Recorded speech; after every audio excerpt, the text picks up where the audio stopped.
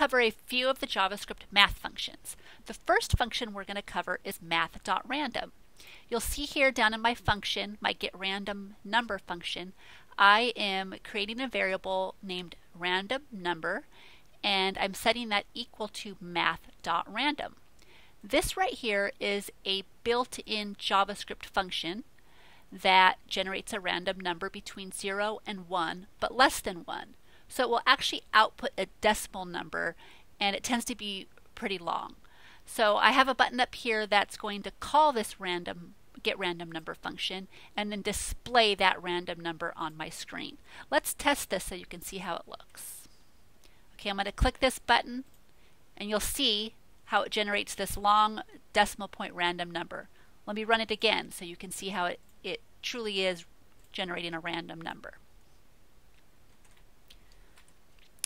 Okay, well, it's not always useful generating a random number that's less than 1. So if we want to generate a random number, for example, between 0 and 10, we can simply multiply our random number by 10. And let's see how that outputs. Okay, you'll see now that I'm generating random numbers that are less than 10, 0 to 10. But that's still giving us this long decimal point number, and that again is not always useful.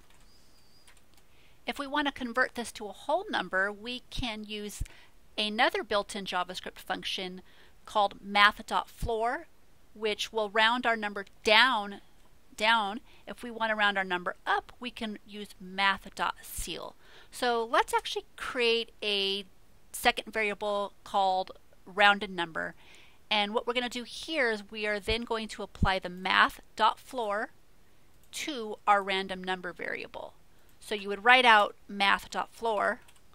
This is a built-in JavaScript function like that. So you'll see we're doing that, and we're setting that Math.floor on our random number output.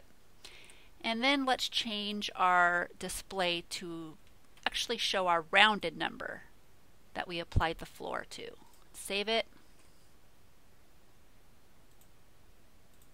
Okay, so now you see that it's generating a random number between 0 and 10, but less than 10 because we're rounding it down. If we want to round the number up, we can attach the Math.ceil to it. And let's test that and see how that looks.